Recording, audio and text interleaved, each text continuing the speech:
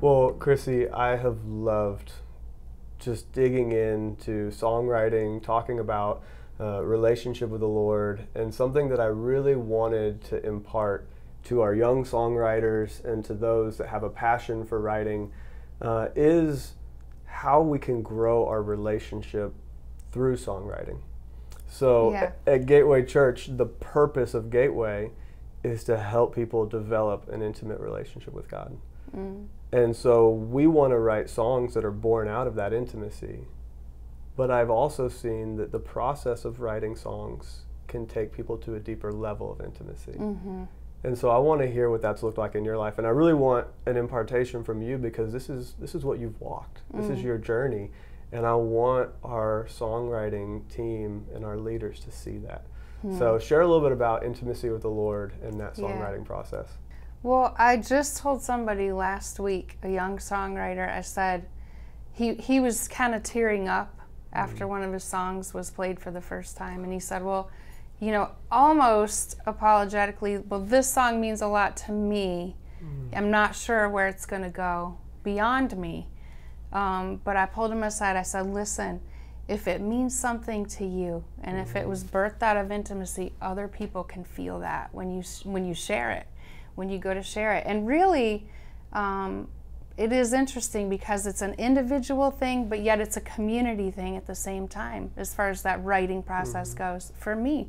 So in the mornings, I'm spending time with the Lord, and that's one-on-one, and I'm plugging into the Word, and I'm praying, and I'm journaling, and I'm singing the Psalms, and all of those things are happening in the morning, and that's really exercising that muscle. And really then usually later in the day I'm in a co-writing situation.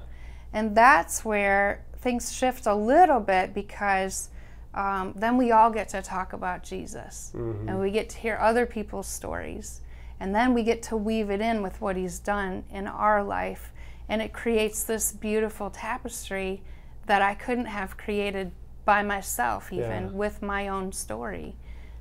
So it's almost another level of intimacy. It's like a community kind of intimacy. And then we share it, you're right, and then we share it, and other people with different stories hear different things. It's really amazing how God works that way, but it all starts with one-on-one intimacy with the Lord. And you know, songwriting is a draw for a lot of people.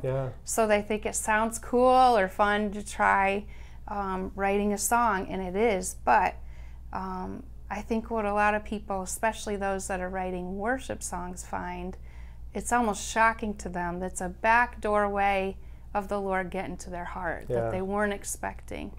And I really think that when it gets down to the bottom of it, that's what it is. That's what songwriting is. I think this is important to catch.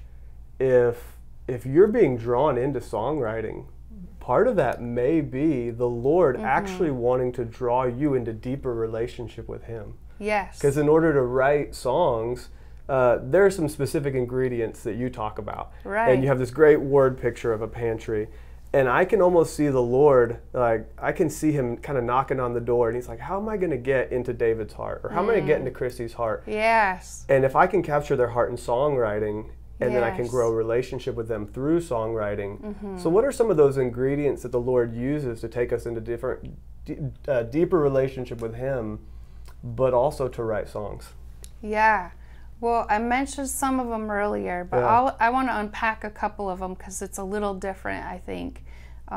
As time has gone on and as I've grown in my relationship with him, but one of those ways is two-way journaling for me.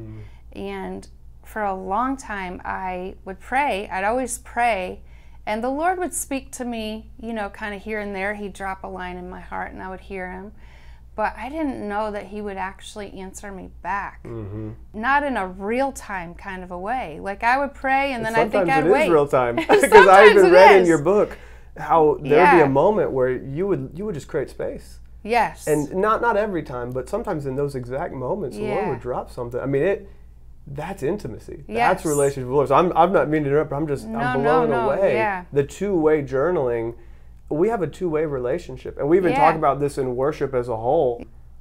worship is two ways. Right. We are worshiping the Lord, Yeah. but He's doing something in us as we worship, Yes. and He wants to put things into us.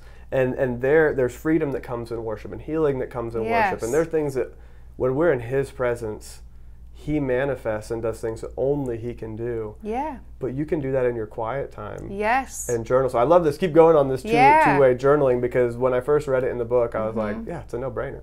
I know, it seems like it Yeah. would be. But it actually shocked me when I started hearing Him speak back to me. And it would happen when I would literally just put my pen on the page. Then I would hear Him. So it was almost like this step of faith. Like, you have to take the first step, and He'll call you to walk out on that water sometimes. Wow. Just put your foot out or put your pen out, and then boom, suddenly download from the Holy Spirit, and I hear Him. And it's changed my life, honestly, some of those days. I will say not every day is a life-changing day. And there is a discipline that comes with that sort of a practice. You know, you show up. You just show up.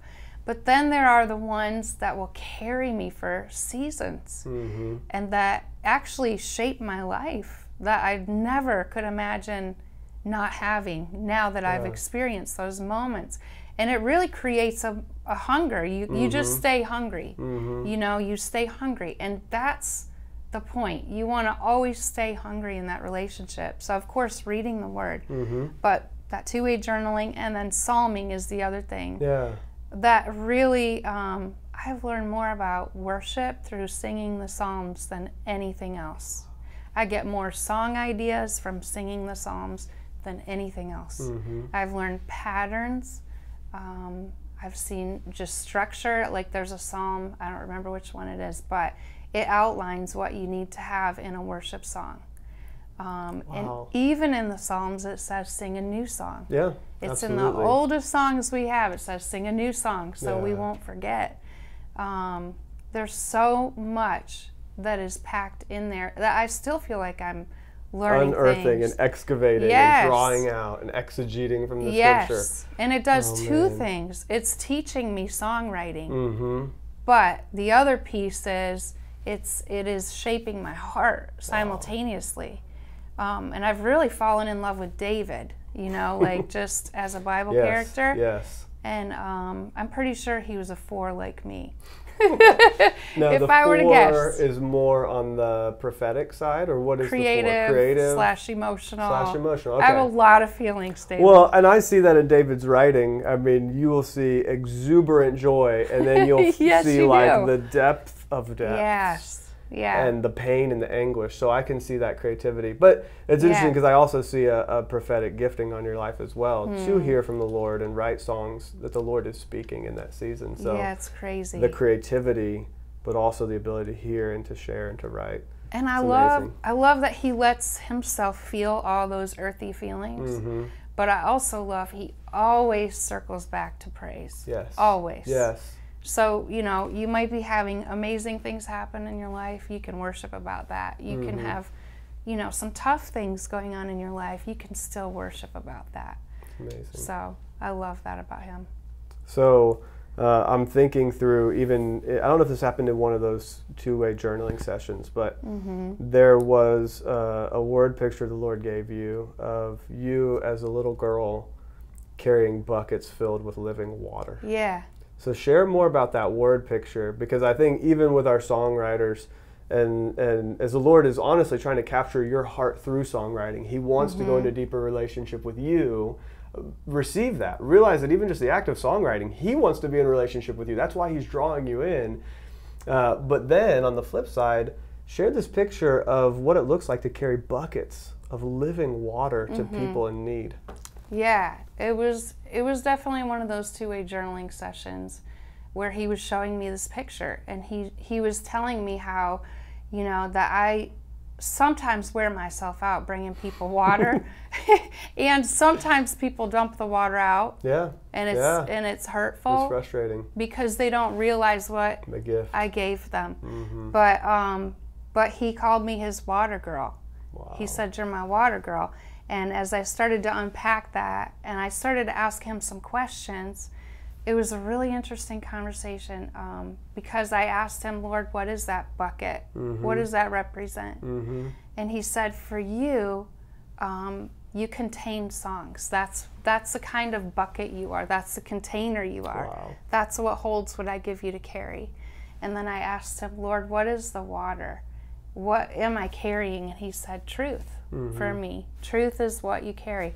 Now, crazy enough, and this could be a long story, so I won't go all the way there, but I found out about some family heritage when I was on a recent trip to Scotland. And the family name that I had several years back was Guthrie. And the Guthrie family motto is, we stand for truth. And so it just helped me to realize, even just reading that and then remembering what the Lord said about water and buckets, like sometimes what we carry is a generational something. You know, sometimes it's just something new that the Lord starts with us. But in that moment I realized, wow, I'm actually carrying something that he poured into my ancestors. Wow. And so I know that's a part of my songs. I know that's a part of why, you know, why these things are coming out of me the way they do. And it's interesting because sometimes we can't even describe why. We just feel so strongly. And we can't maybe describe it. But I think we carry, you know, songs of generations in our blood. I think so too. You know, there's so much generation to generation to generation in the Bible. And God's very intentional to track the generations and to track the genealogies and to give that to us in his word. And you see, you can physically see the generational curses go down the line, and you can see the generational blessings go down the line. And so I think when I get you back in the studio, I want to talk next time about some of even maybe the boulders that people wrestle with, and we call it freedom ministry here at Gateway. But what are the generational iniquities maybe? What are the word curses that may have been spoken over somebody? What are the lies that we believed? So we'll have to save that for another video.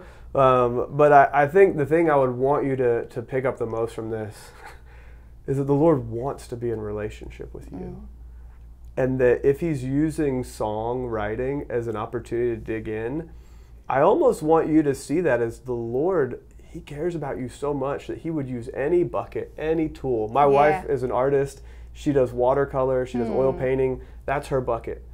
She uses that to carry living water to people. She does graphic design and will design something that will help carry living water.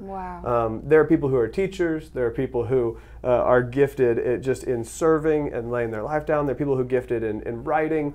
Whatever your bucket is, realize that the reason the Lord gave that to you is A, so you would draw closer to him, but then B, that you would take his anointing to the world. Thank you so much, Krissy. You're amazing. Oh, thank you so much for having me.